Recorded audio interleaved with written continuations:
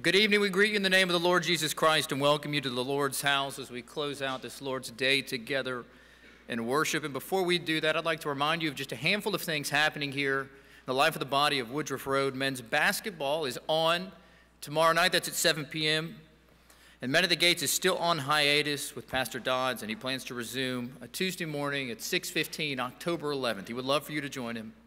Regular Wednesday night activities this week with singing school, King's Kids, dinner, adult prayer meeting. We'll hear from former intern David Rios. He's going to be coming down from the swampland that is New York to be back in God's country here in South Carolina. So we're happy to have him back. You'll hear about what he's doing up there with his work in the OPC, and we'll give him a big Woodruff Road welcome. We're glad to see him back here with us. And please don't forget to RSVP for dinner to give Michelle and her wonderful kitchen crew a heads up to know how much lasagna to prepare for all of us.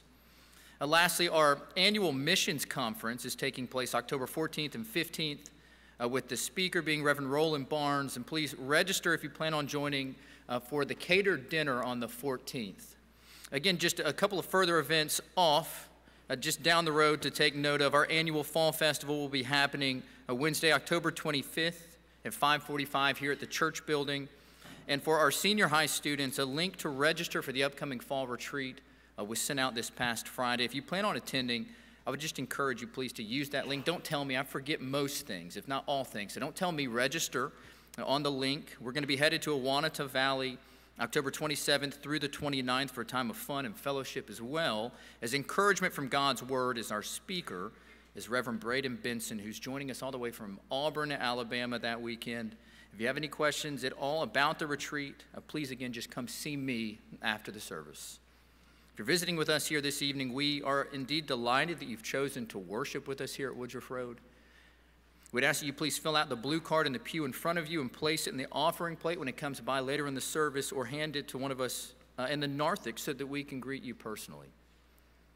On November 28, 1889, Dutch theologian Herman Bavinck gave a lecture on Christian preaching to seminary students titled Eloquence, whereby of the Sabbath and specifically the Lord's Day and corporate worship, Bavinck said, "Whatever influence there may be from the Word, in print or spoken, that reaches us from elsewhere, it cannot be compared with the blessing there is for heart and life, family and society, in the words spoken to us in the gatherings of the congregation. Here alone do we find the ministry of God's Word and the sealing of His covenant. Here Christ Himself lives in our midst and our works by His Spirit. Here we taste the communion of saints, the forgiveness of sins, and the principle of eternal life."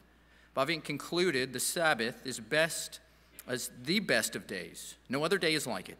And the church is the meeting of God's people with His people. No other gathering can take its place to compensate for its loss. Let's prepare our hearts to worship our triune God this evening.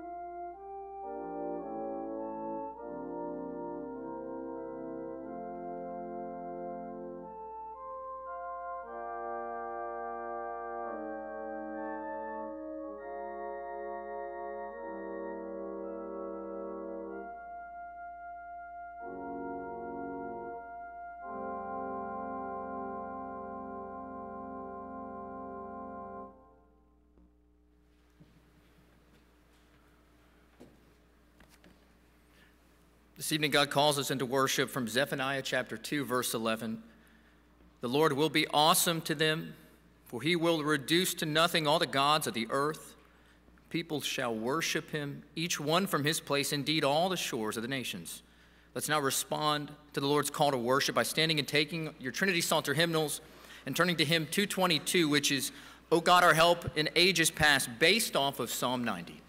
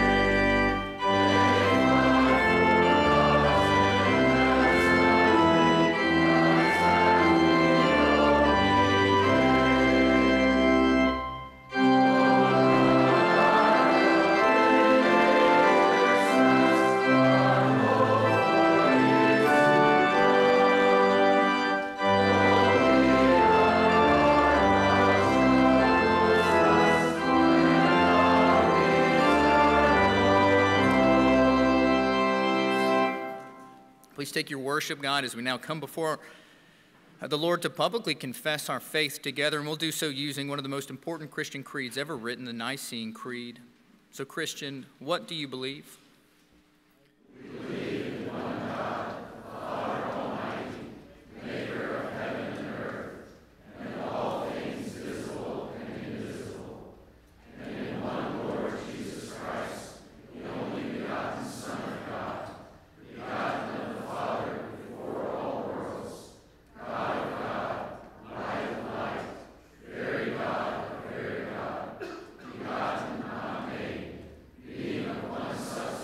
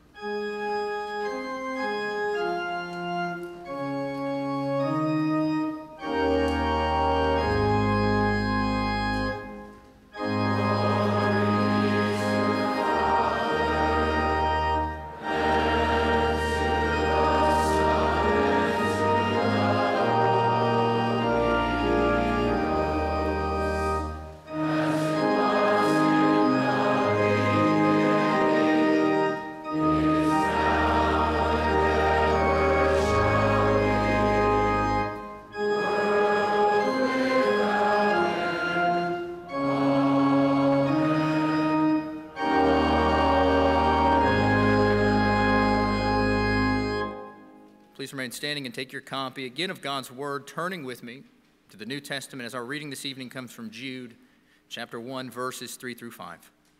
This is God's holy and inerrant and authoritative word to us this evening. Pay careful attention. Beloved, while I was very diligent to write you concerning our common salvation, I found it necessary to write you, exhorting you to contend earnestly for the faith, which was once for all delivered to the saints. For certain men have crept in unnoticed, who long ago were marked out for his condemnation, ungodly men, who turn the grace of our God into lewdness and deny the only Lord God and our Lord Jesus Christ. But I want to remind you, though you once knew this, that the Lord, having saved the people out of the land of Egypt, afterward destroyed those who did not believe. The grass withers and the flower fades. The word of our God stands forever. Be seated.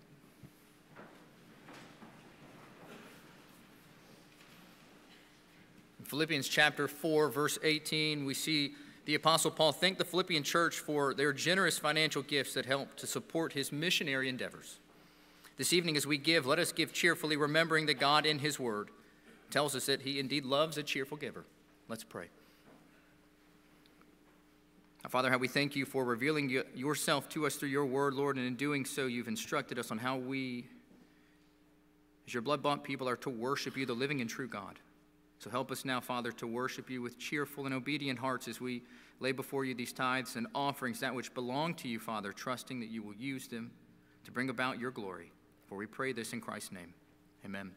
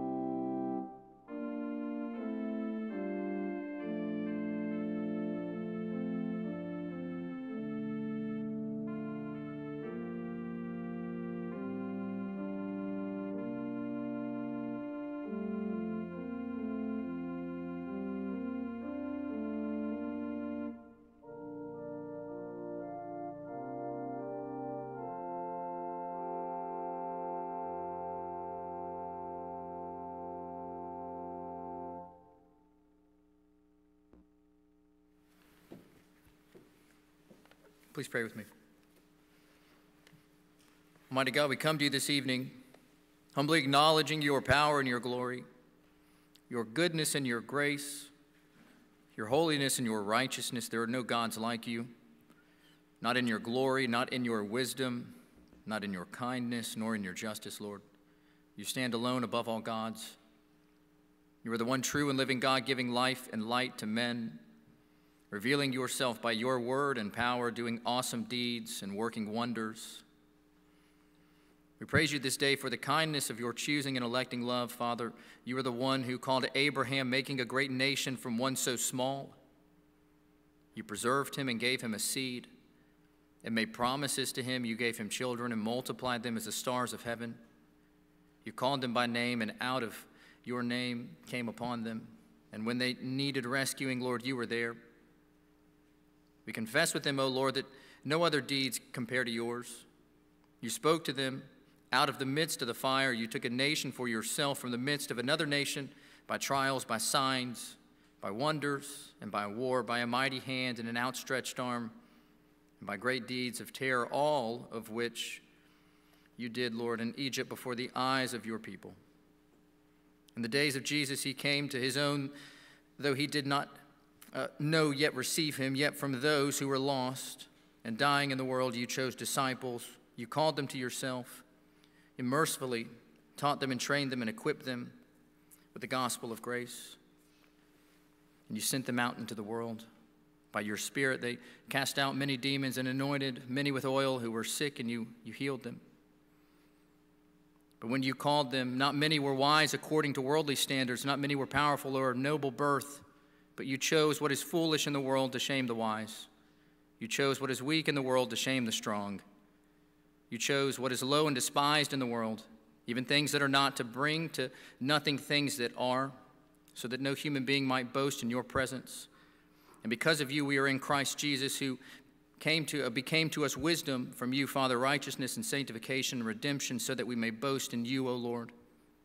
O Lord, we thank you that you not only rescue, but you sustain and preserve your people. You haven't left us to ourselves, but you have sent your Spirit to dwell in us. You have made us into one body and one holy temple. You have made us a royal priesthood and a holy nation. You have called us living sacrifices. You have set us apart to be vessels used for noble purposes. You have declared our end even now, that having begun a good work in us, Lord, you will bring it to completion at the day of Christ Jesus our Lord. And so, Father, we look now to your gracious hand. We look to you crying out, Abba, Father, as your adopted children in him, having received the Spirit of adoption and access to the throne of grace as our Father who can provide, as you've provided for our forefathers, those heirs of everlasting salvation. From faith, Lord, we ask you for more faith. We ask you for hearts so changed and overcome by your Spirit that goodness and praise and thanksgiving forevermore be what comes spilling out of our mouths. We ask you for that holiness without which no one will see you, Lord. We plead with you for hearts that are near to you, that worship you in substance.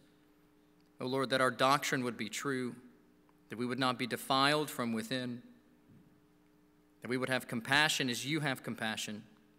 We plead with you for wisdom to know and to do your will at all times, to think your thoughts after you, to set our minds on things above where Christ is seated in the heavenly places. O Lord, make us have faith like those of children. Let us be humble before you. Let us deal radically with sin. Make us ready to forgive as well as restore, and let us be found faithful, Lord. Father, you are worthy of all these. Your Son and our Savior deserve such obedience in our hearts and in our lives. And your Spirit is sufficient to enable us to do these things and to live lives pleasing unto you, O Lord. And we ask these things in the name of your Son, our Savior, Lord Jesus Christ. Amen. Please stand as we reverence the word of God again. Take your copy of his word and turn with me to Joshua, as we'll be reading chapter 7 in its entirety. This too is God's holy, inerrant, and authoritative word to us this evening. Pay careful attention.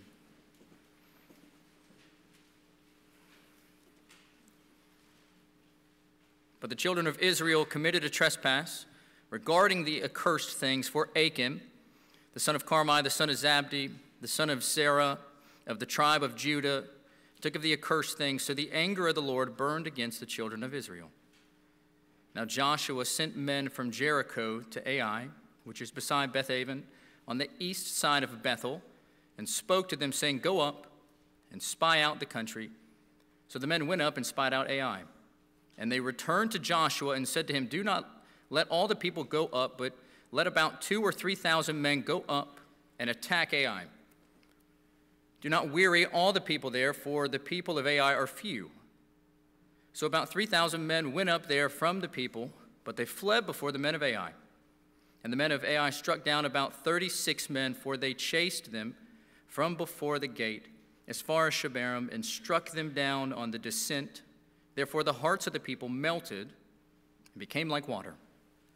Then Joshua tore his clothes and fell to the earth on his face before the ark of the Lord until evening, he and the elders of Israel, and they put dust on their heads. And Joshua said, Alas, Lord God, why have you brought this people over the Jordan at all, to deliver us into the hands of the Amorites, to destroy us? O that we had been content and dwelt on the other side of the Jordan. O Lord, what shall I say when Israel turns its back before its enemies? For the Canaanites and all the inhabitants of the land will hear it and surround us, and will cut off our name from the earth. Then what will you do for your great name? So the Lord said to Joshua, Get up. Why do you lie thus on your face? Israel has sinned, and they have also transgressed my covenant which I commanded them. For they have even taken some of the accursed things, and have both stolen and deceived, and they have also put it among their own stuff. Therefore the children of Israel could not stand before their enemies, but turned their backs before their enemies, because they have become doomed to destruction. Neither will I be with you anymore, unless you destroy the accursed from among you. Get up, sanctify the people, and say, Sanctify yourselves for tomorrow, because thus says the Lord God of Israel, There is an accursed thing in your midst, O Israel. You cannot stand before your enemies until you take away the accursed things from you. In the morning, therefore, you shall be brought according to your tribes. And it shall be that the tribe which the Lord takes shall come according to the families. And the family which the Lord takes shall come by households, and the household which the Lord takes shall come man by man. Then it shall be that he who is taken with the accursed thing shall be burned with fire, he and all that he has, because he has transgressed the covenant of the Lord, and because he has done a disgraceful thing in Israel. So Joshua rose early in the morning and brought Israel by their tribes. And the tribe of Judah was taken. He brought the clan of Judah, and he took with him the Zerahites, and he brought with the family the Zerahites man by man, and Zabdi was taken. Then he brought the household man by man, and Achan the son of Carmi, the son of Zabdi, the son of Zerah, of the tribe of Judah was taken. Now Joshua said to Achan, My son, I beg you, give glory to the Lord God of Israel, and make confession to him, and tell me now what you have done. Do not hide it from me. And Achan answered Joshua and said, Indeed, I have sinned against the Lord God of Israel, and this is what I have done. When I saw among the spoils a beautiful Babylonian garment, 200 shekels of silver, and a wedge of gold weighing 50 shekels, I coveted them and took them. And there they are hidden in the earth in the midst of my tent with the silver under it. So Joshua sent messengers, and they ran to the tent, and there it was hidden in his tent with the silver under it. And they took from them the midst of the tent, brought them to Joshua and to all the children of Israel, and laid them out before the Lord. Then Joshua and all of Israel with him took Achan the son of Zerah, the silver, the garment, the wedge of gold, his sons, his daughters, his oxen, his donkeys, his sheep, his tent, and all that he had. And they brought them to the valley of Achor. And Joshua said, Why have you troubled us? The Lord will trouble you this day. So all Israel stoned him with stones, and they burned them with fire, after they had stoned them with stones. Then they raised over a great heap of stones, still there to this day. So the Lord turned from the fierceness of his anger. Therefore the name of that place has been called the Valley of Achor to this day. This is the word of the Lord. As we remain standing, take your Trinity Psalter hymnals and turn with me to hymn 400, as we'll sing Gracious Spirit, Dwell with Me.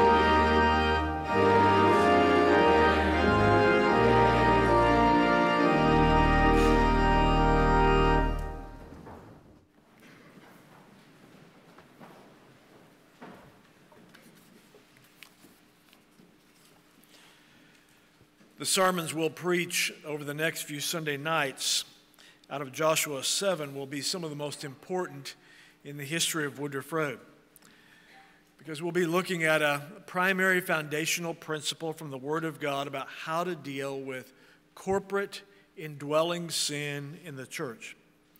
This isn't just something that has implications for individuals, as we'll see tonight.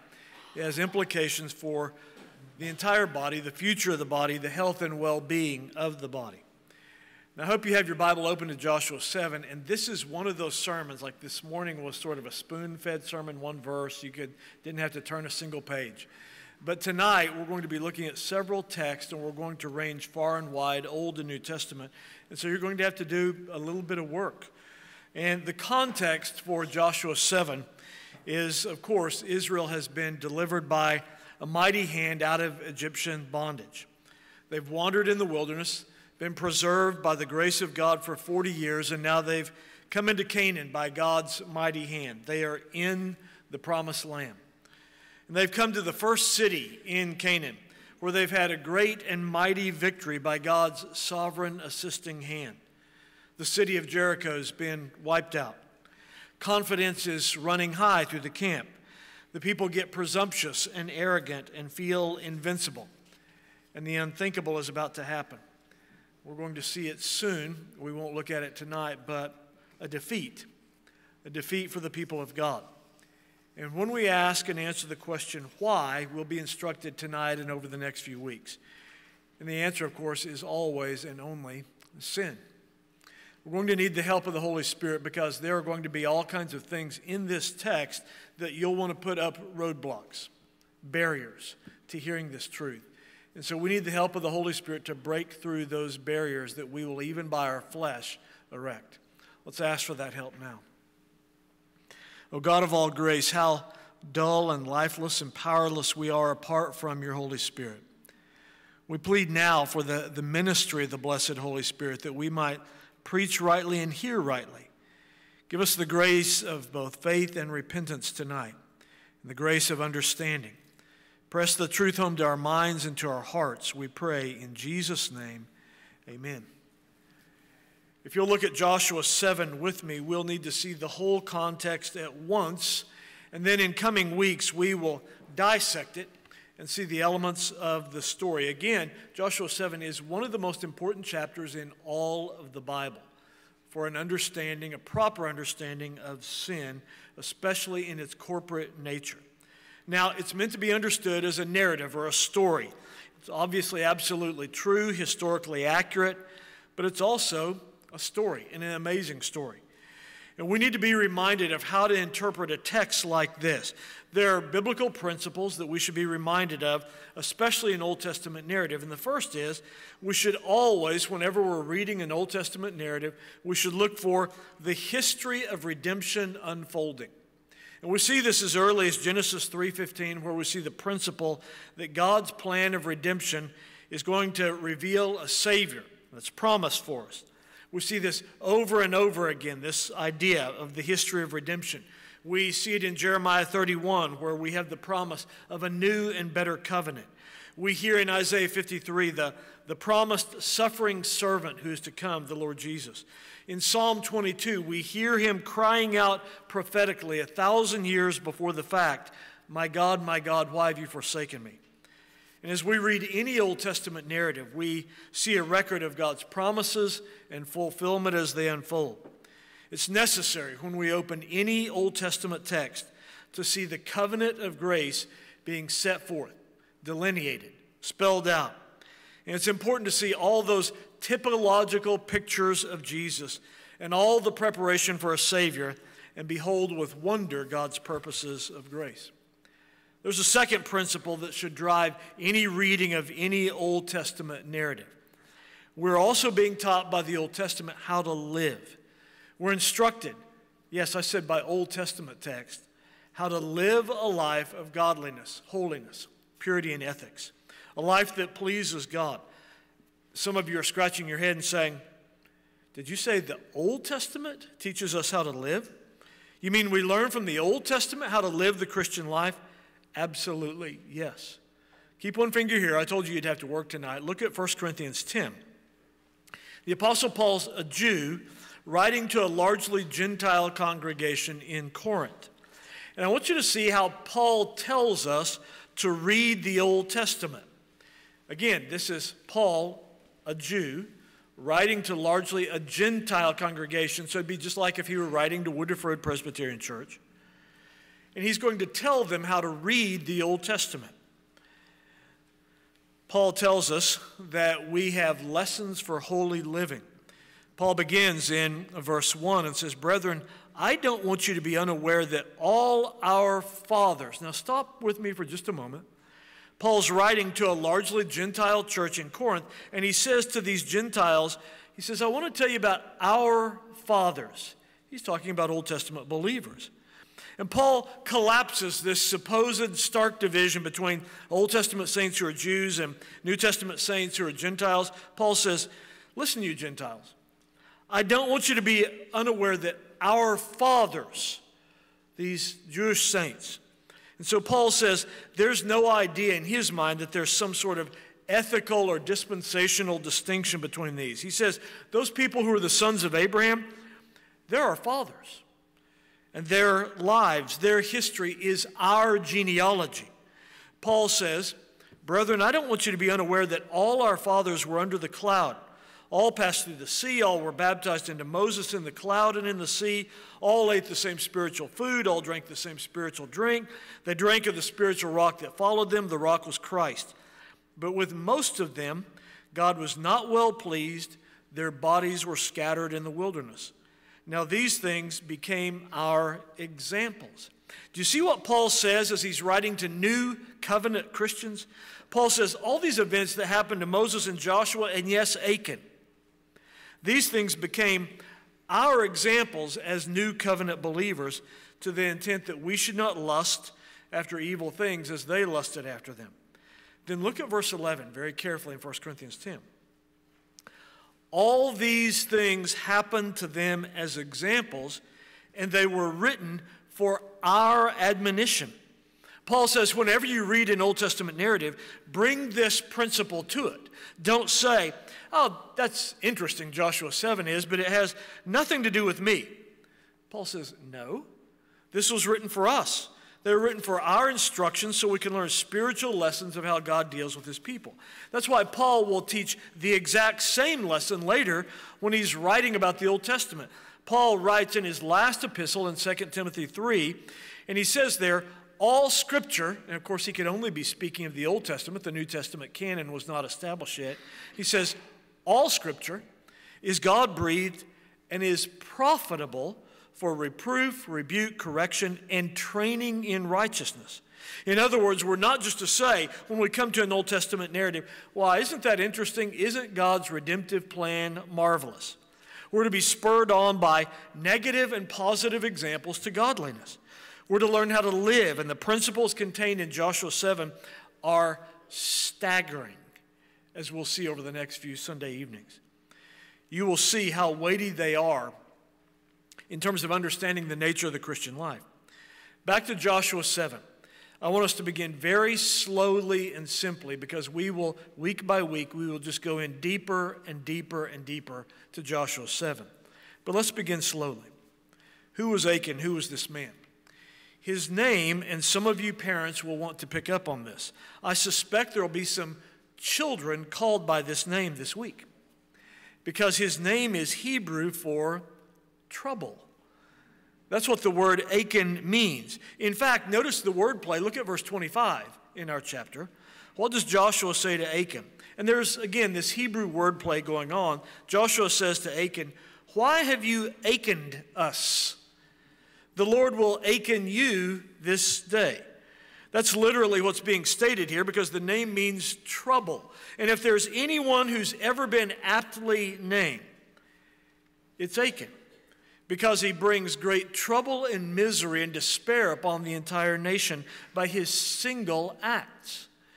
Now, something that you should understand, another truth as we begin to dig down beneath the surface, is who this man's family is. We've lost an understanding of this, but it is principial to understand covenant theology. We think I can know who you are just by knowing you. I can understand who you are apart from any understanding of your family, but the scriptures don't teach us to think that way. In fact, this text will confront our individualism in many ways. We will understand Achan by looking at who his family is. And we'll see there's a principle that we should learn. If you want to understand somebody, we can't know them apart from understanding their covenantal history. We can't know them apart from knowing their parents, grandparents, and in Achan's case, about 4 generations back. What's their history been? Look at verse 1. What does the Holy Spirit begin to tell us who Achan is? He doesn't just say, there's a man named Achan who popped up on the scene. Because that wouldn't be covenantal. It wouldn't be true. It wouldn't be in keeping with the covenantal way that Scripture teaches us to view persons.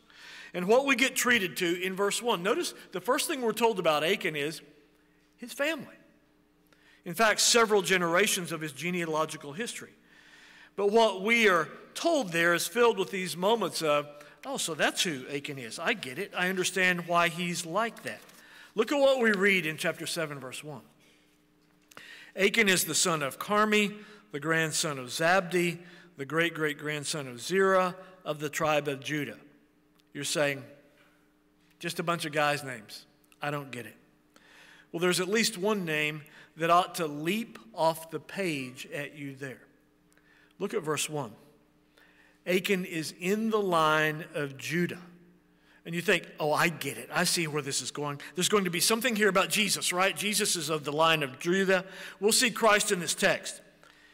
But what you find with Achan is he's almost the Antichrist. He's the one who covenantally brings cursing on his seed, whereas Jesus, of the line of the tribe of Judah, brings blessing. But that's not what we want you to see yet about Achan's heritage. Look a little closer. And now you're going to have to really roll up your sleeves and dig into Scripture. We'll see that Achan is the son of Carmi, the son of Zabdi, the great-great-grandson of Zerah. Don't remember Zerah? Once you know who Achan is the great-grandchild of, you start scratching your head and you say, oh, this makes perfect sense. It all fits. We understand. Keep one finger here and look back at Genesis 38. And I want you to look at Achan's heritage. And in Genesis 38, you have an account of one of the most wicked deeds in all of Scripture, one of the most heinous, incestuous deeds. If it weren't in the Scripture, this couldn't even be discussed in polite company. Look at Genesis 38, beginning in verse 11. This is Achan's family. Genesis 38, verse 11 and following, Judah, Achan's ancestor, said to Tamar, his daughter-in-law, remain a widow in your father's house till my son Shelah is grown, lest he also die like his brothers. And Tamar went and dwelt in her father's house. Now in the process of time, the daughter of Shelah, Judah's wife, died, and Judah was comforted and went up to his sheep shearers at Timnah, he and his friend Hira the Adullamite. And it was told Tamar, saying, look, your father-in-law is going up to Timnah to shear his sheep. So she took off her widow's garments, covered herself with a veil, wrapped herself, sat in an open place, which was on the way to Timnah, for she saw that Shelah was grown, and she was not given to him as a wife, as Judah had originally promised. When Judah saw her, he thought she was a harlot. This is his daughter-in-law, because she'd covered her face. He turned her by the way and said, please let me come in to you. This is biblical euphemism. I'm going to try to be as discreet as possible here. This is biblical euphemism. He's asking if she'd be interested in sexual relations like you would a harlot. For he didn't know that this was his daughter-in-law. So she said, what will you give me that you may come into me? And he said, I will send a young goat from the flock. So she said, will you give me a pledge till you send it? Then he said, what pledge shall I give you? She said, your signet and your cord. In other words, his ring, and your staff that's in your hand. Then he gave them to her and went into her, and she conceived by it. So she arose and went away and laid aside her veil and put on the garments of her widowhood. Judah sent the young goat by the hand of his friend the Adullamite to receive his pledge from the woman's hand, but he didn't find her. He asked the men of that place, saying, where's the harlot, who was openly by the roadside? They said, there's no harlot in this place. So he returned to Judah and said, I cannot find her. Also the men of this place said, "There's no harlot in this place." Judah said, "Let her take them for herself, lest we be shamed. I sent this young goat, and you've not found him." He came to pass about 3 months later after that, Judah was told, saying, "Tamar, your daughter-in-law, has played the harlot. Furthermore, she's with child by harlotry." Judah said, "Bring her out and let her be burned." When she was brought out, she sent her father-in-law, saying, "By the man to whom these belong, I am with child." And she said, "Please determine whose these are, the signet and cord and staff." So Judah acknowledged them and said, "She's been more righteous than I, because I did not give her to Shelah my son," and he never knew her again. Now it came to pass at that time, for giving birth, that behold, twins were in her womb. And so it was, when she was giving birth, that one put out his hand, and the midwife took a scarlet thread and bound it on his hand, saying, "This one came out first." Then it happened, as he drew back his hand, that his brother came out expectantly. And she said, "How did you break through? This breach be upon you." Therefore his name was called Perez. Afterward his brother came out, who had the scarlet thread on his hand, and his name was called Zerah. This is Achan's forefather, Zerah. This child who was produced by an incestuous relationship, this child of harlotry, is Achan's great-great-grandfather. Now let me show you how our text, look back at Joshua 7, and I want to show you something that when Pastor King read it a moment ago, you read right past it and didn't notice it. Look at Joshua 7, our text. And when this is all being confronted, we read of Joshua in Joshua 7, verse 24.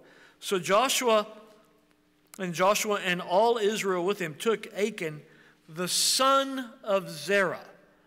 Now you notice that he's not the son of Zerah. He's the son of Carmi, the son of Zabdi, the great-grandson of Zerah. But when we want to look at his immorality and his deception, do you notice what the Bible does, what the Holy Spirit does? Says, "Oh no, you're the son of Zerah. You have the family traits." And what we see is, and listen carefully because this principle is at the root of understanding Achan. What we see is immorality and deception being passed on to the third and fourth generation, the sins of the fathers being visited on the sons, the principle stated in Exodus 34, that sin is transmitted. Another thing you should know about Achan, he's of the tribe of Judah. And as we already hinted at, he's an exact inversion of the one to come from the tribe of Judah. It's our joy to preach Christ anytime we can from any text we can. And what we see in Joshua 7 is you have the reverse image of Christ. Instead of the Lion of Judah, the one who comes and the Lion of Judah, the one who comes and by his holy work saves a number that no man can number, you have the Antichrist in Achan. You have the pretender who comes from the line of Judah, but he doesn't save anyone. He only damns many. Think of what he does. Not only does his whole family die with them, he curses them, they are executed with him, but because of his sin, over 30 men die in battle at Ai. And so what we see is this one who comes from the line of Judah brings no blessing. He should cause us to run away from him and to run to the real Lion of the tribe of Judah, who only brings blessing to those who are in union with him. Another thing you should know about Achan when asking the question, who is he? I want you to step back and think about how staggering this is. Achan has an entire chapter of the Word of God devoted to him, making him famous for one thing and one thing only, his sin. Apart from his sin, you would have never heard of him. Think about Peter. Peter's famous for his sin too, denying Christ. But if we'd never known of his sin, he'd still be famous. Or think about David. David is famous for his sin with Bathsheba, but if that never would have happened, he'd still be noteworthy. But here is Achan's legacy, a whole chapter, a lengthy discussion. He brings ruin and corruption and sin. There's an application for us. Some of you in thinking about what will be your legacy to your children and grandchildren. What will your grandchildren say of you one day when you're buried and there's something written on your tombstone? Will your grandchildren say, "Oh, what a cursed, legacy was passed on to me by this grandfather, this grandmother. They passed on a legacy of sadness and sin and destruction and lies? Or will they be able to say, he was a sinner saved by grace? This is one who lived the Christian life, fought the good fight of faith till the end, one who passed on a legacy of truth and righteousness and godliness. It's possible, of course, that I might be speaking to people who only have one legacy, the terrible blot of transmitted sin that cripples your family, disgraces your name, and brings shame upon your family.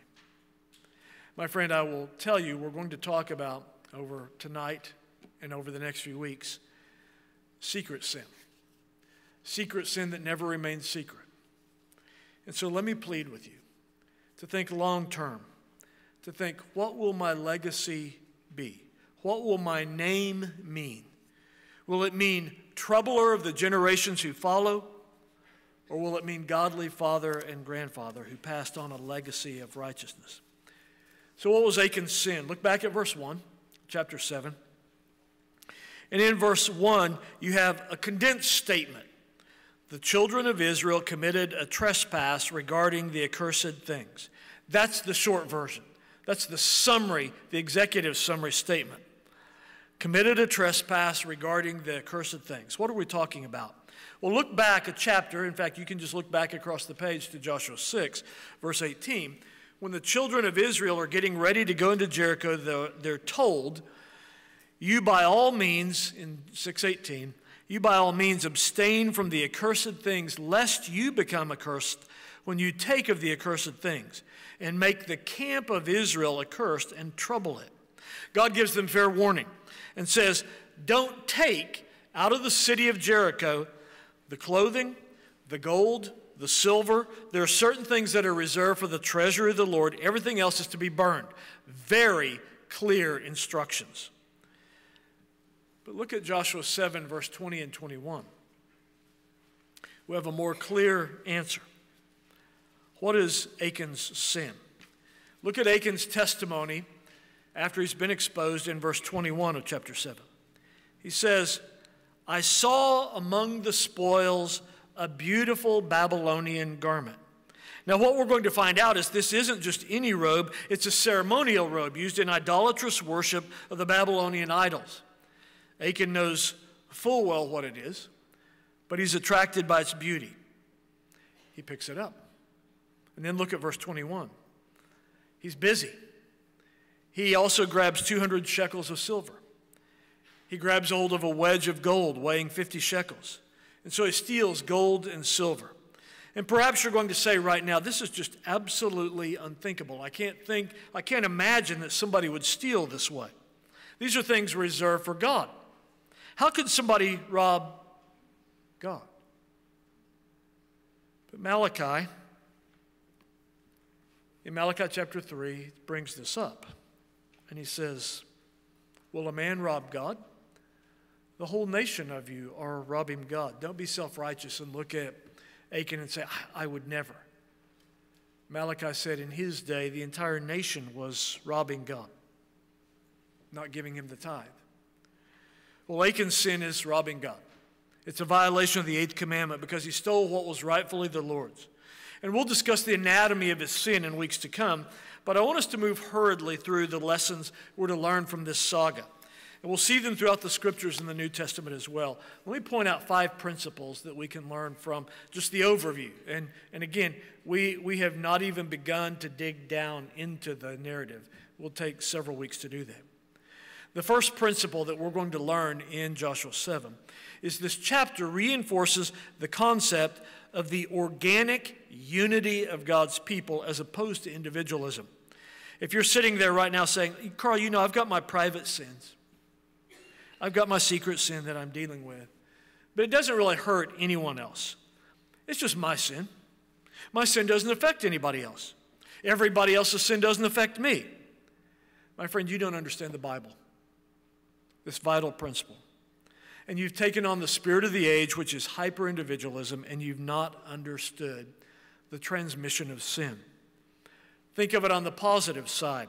In 1 Corinthians 12, Paul says, in the body, when one rejoices, all are to rejoice. The negative side, Paul says, when one member of the body hurts, all hurt. And what we see very clearly in Joshua 7 is that trouble comes on the whole nation of Israel, all 3 to 4 million of them, because of one man's sin. Any idea that says people live their lives as individuals, they're not connected? No, when you're part of the body and you sin, it hurts the whole body.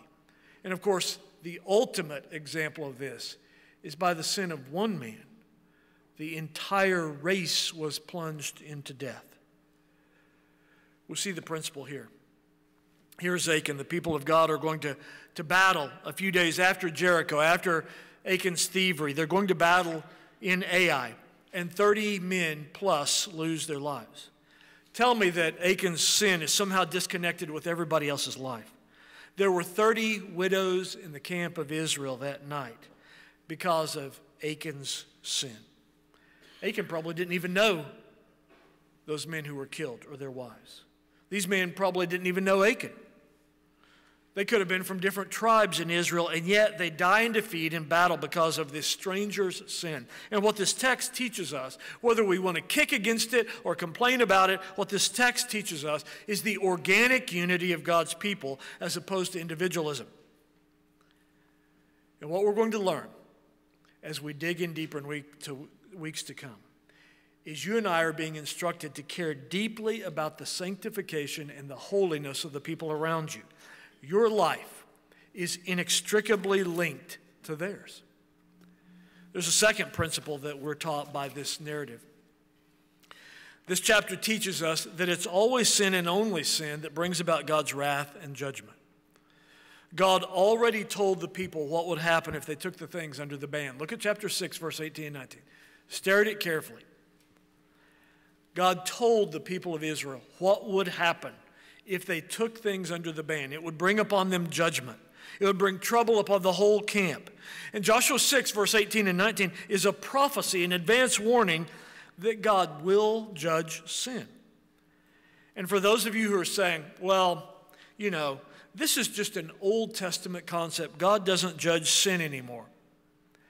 Tell that to Ananias and Sapphira in Acts chapter 5. It's sin that brings about God's judgment. We see the principle here, and we see it in the New Testament as well. That's why Paul writes in 1 Corinthians, even at the Lord's table, there are many among you who are weak and sick and even die because you come to the table sinfully. There's a third principle that this narrative teaches us. And this saga instructs us, and we will go deep into this in Sunday nights to come, God willing. This saga instructs us on the process of sin. I don't know if you figured this out, but this being Greenville County, we have more engineers per capita than any other county in the U.S. here. And what that means is you can rarely, if ever, have a conversation with an engineer without the word process coming up. Some of you ladies who are married to engineers are saying, tell me about it. We have to have a process to make dinner to the husband I'm married to.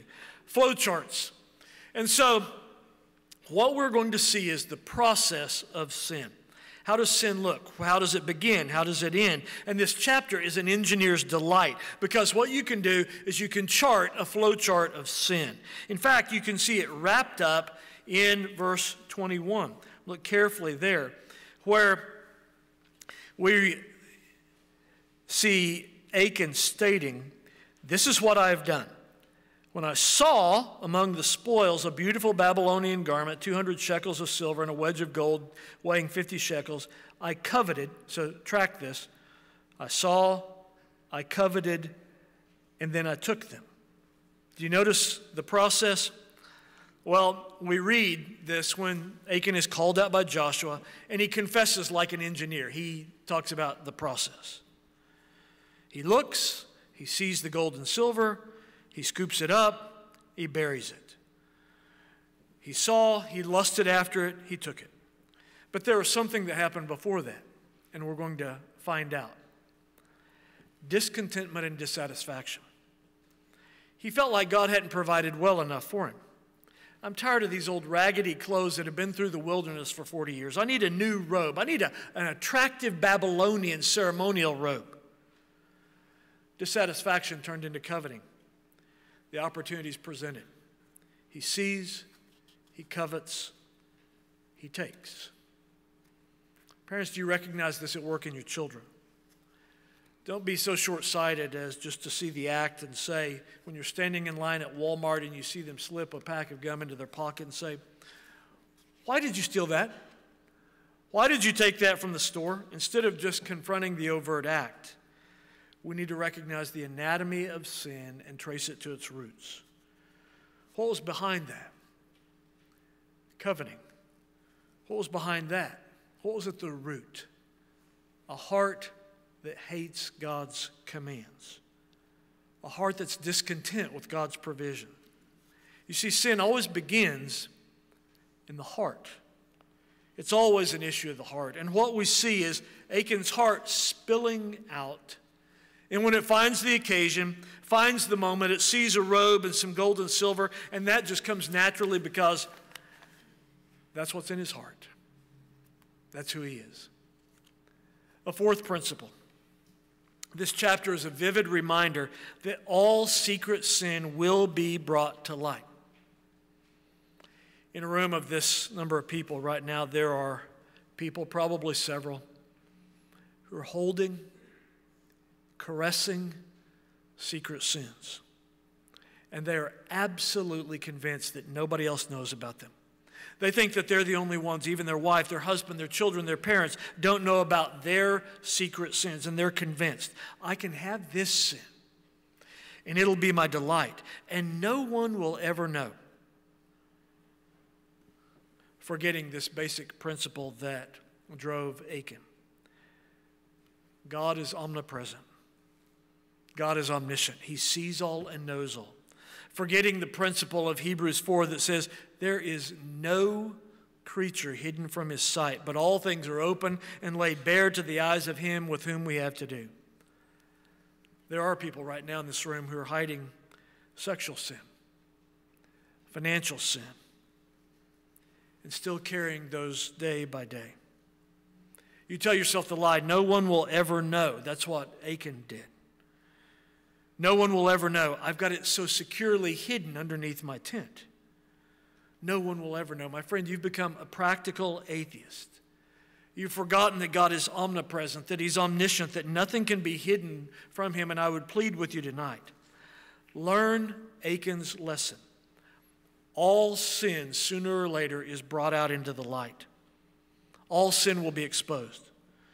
Some of you in the weeks to come, when we look at this process of the lot falling on this tribe and this family and it coming closer and closer until the whole nation of Israel, all 3 to 4 million, are looking at Achan, and all 3 to 4 million are saying, you are the troubler of Israel.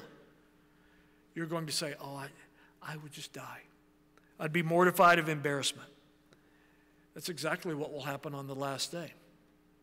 We're told in Matthew chapter 25 that all secret sin will be brought to light for all to see. And so if there's anything I would plead with you to do in our study, this very difficult study over the next few weeks, is don't play games with God. Don't confess one thing in public, but in private say, I can hold on to this secret sin. No one will ever know. No one except the living God. No one except the judge of all the earth. And so I'd plead with you. If the narrative teaches anything, it teaches us that God exposes secret sin. A fifth principle we will learn from this text, and I say it with sadness, but I have to tell the truth.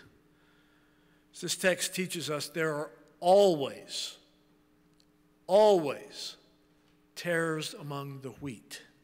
It teaches us that there are always Esau's among the Jacobs, Judas's among the disciples. Think about Achan and who he was and the spiritual privileges he had. This is a man who'd been baptized. Okay, circumcised, same thing in the Old Covenant. He'd been circumcised in Joshua 5 at Gilgal just a few weeks before. He'd had the sign of the covenant placed on him. He's been marked out as a believer. And this is one who not only had the outward sign of the covenant, think about his privileges. He had been there that day, just a few weeks earlier, when all Israel marched up to the Jordan River as they're going to walk into the promised land. This man, Achan, didn't even have to walk by faith as much as you. He could walk by sight. You've never seen anything like Achan saw that day. Remember, he walked up with the nation of Israel. He walked up to the edge of the Jordan River, and God rolls back the Jordan River like a curtain. It stands up in a heap miles back. And Achan walks across on dry land into the promised land. You've never seen such a sight. Achan had spiritual privileges you can't imagine. This man had the outward sign of the covenant. He'd been circumcised. He'd seen God do mighty things. He'd heard the word of God read regularly. He had marched around the city of Jericho 13 times. He had seen the walls fall by the supernatural activity of God just moments before he was engaged in stealing from God. Parents, don't think, if I just pile up enough external privileges for my children, if they just get baptized, if they just go to Sunday school, if they just sit under the Word, it'll automatically have an effect. My friend, one of the lessons we'll learn from the lesson of Achan, this understanding should drive us to pray and say, Lord, how I delight in all the means of grace, all the external things. I delight that my child's been baptized. I delight that they sit under the Word. But Lord, I know that none of those things will dent the heart of my child or anyone else unless you sovereignly take out the heart of stone and give them a heart of flesh. You see, the problem with Achan was just this. Everything was external. All his privileges were external. Yes, he'd been circumcised externally, but not the circumcision of the heart. Here's a man who can have all these spiritual privileges, and you'll not see Achan in heaven. Parents, this should drive you tonight to plead with God. God, have mercy upon my child. Use all of these external privileges, but Lord, however you do it, save them. This is a man whose heart was unchanged. And what we will see with Achan, the most troubling thing is, it's possible to be in the covenant people of God and die in an unconverted state. How does this apply to us? I want to make one brief application. In weeks to come, we will stack them up. So many applications for us. Brief application. One person's sin can cripple the people of God. We know this principle from the New Testament. Paul tells this same principle, the exact same principle, to the church in Corinth in 1 Corinthians 5 when he says, a little leaven leavens the whole lump. He's saying to them, this sin that you're allowing to fester in Corinth is crippling the entire church. Some of you right now, tonight, are dallying with sin.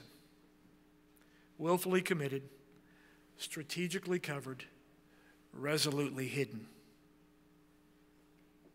Could you be the Achan that causes this congregation to grind to a screeching halt? We'll bang our heads against the wall until that sin is finally discovered and purged and dealt with. This text is a call for you to carefully search your heart, to shine the spotlight into the dimmest recesses of your heart. Can you pray these words that David prays in Psalm 139? Search me, O God. Know my heart and see if there be any hurtful way in me. What secret sin are you hiding tonight? What worldly habit or relationship are you holding so close to your heart and considering more precious than love to Christ? Oh, if there be any Achans in our midst, may God discover them so his church will not be harmed. Let's pray.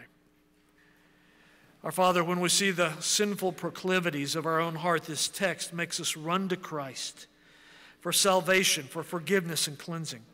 Oh Lord, we pray that you would humble each of us, that we would not hear this word and point to the person sitting next to us, but we would hear this word, search our own hearts, and be found even this day repenting of secret and hidden sin. Oh Lord, how we praise you that you save sinners. We praise you that Christ came to die for wicked men, for thieves and adulterers, for liars and idolaters. And oh Lord, we pray that now by your Holy Spirit you would move through this congregation with conviction, that you'd give the gift of repentance, that you'd cause us to cling all the more tightly to Christ so that we might hate sin and love holiness. Lord, give us a deep love for your law and your commandments, a deep love for righteousness, and give us a fearful abhorrence of sin, especially the sin that cripples your church. And so, Lord, strengthen us tonight to repent of sin, that we might go forward and know the victory that is in Christ alone. We pray in Jesus' name. Amen. Take your Trinity Psalter hymnal and let's turn to hymn 466 as we stand and sing Our Faith Looks Up to Thee, hymn 466.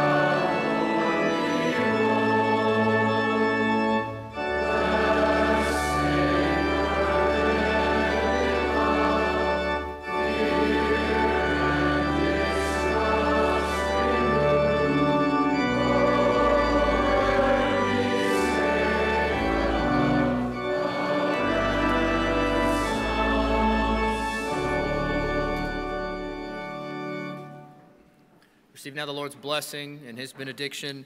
May God sustain you to the end guiltless in the day of our Lord Jesus Christ. Amen.